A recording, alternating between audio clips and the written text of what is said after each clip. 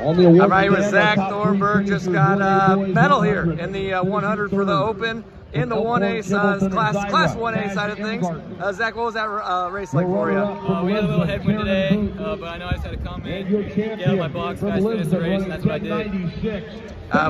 What did you think of your finishing? Did you like how you finished? Were you stacked up and stuff? Oh yeah, I'm perfect how I finished. You know, whenever you make the finals, you got to be happy you're up here. You know, I thought I ran a good race. The two people in front of me are obviously both very fast, and I can run against them again in the two, but I'm happy with how I did. Yeah, all right. And then what's it like just being up here in general? What's the whole experience like? Oh, it's so much fun being with friends, family the whole time. You know, you're running against the best every time. You can never complain about that. It's always fun to come out here and compete. All right, medalist for the 1A 100-meter dash, Zach Thornburg from East Mills. Congratulations, Zach. Have a good rest of the day, too. Thank you.